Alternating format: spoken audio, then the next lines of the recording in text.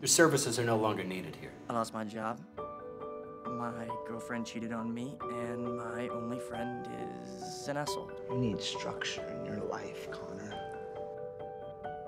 Look at yourself, Connor. You're miserable and you're drunk and you're never gonna find happiness like this. You have no idea what's going on inside my head. But then, something comes. Hey! Hey! And it'll wake your soul. It'll knock you right on your ass. And all that other stuff, none of that freaking matters.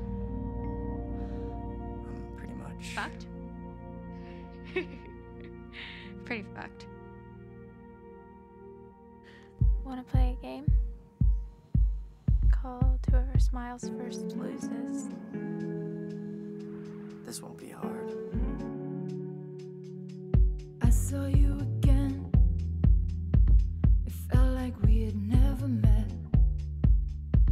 It's like the sunset in your eyes. I never wanted to write. Whose eyeballs are these? Those are hers. Eden's. That's creepy, dude.